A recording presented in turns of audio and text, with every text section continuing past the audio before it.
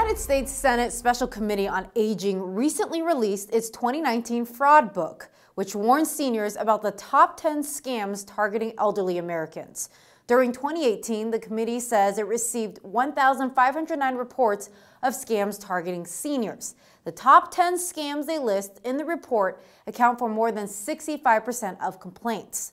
The most widely reported scams are IRS impersonation scams, followed by robocalls, unsolicited phone calls, sweepstakes scams and Jamaica lottery scams, computer tech support scams, elder financial abuse, grandparent scams, romance scams, Social Security impersonation scams, impending lawsuit scams, and identity theft.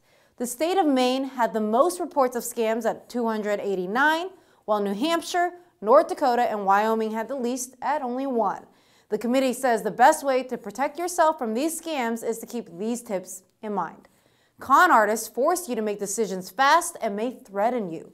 Con artists disguise their real numbers using fake caller IDs.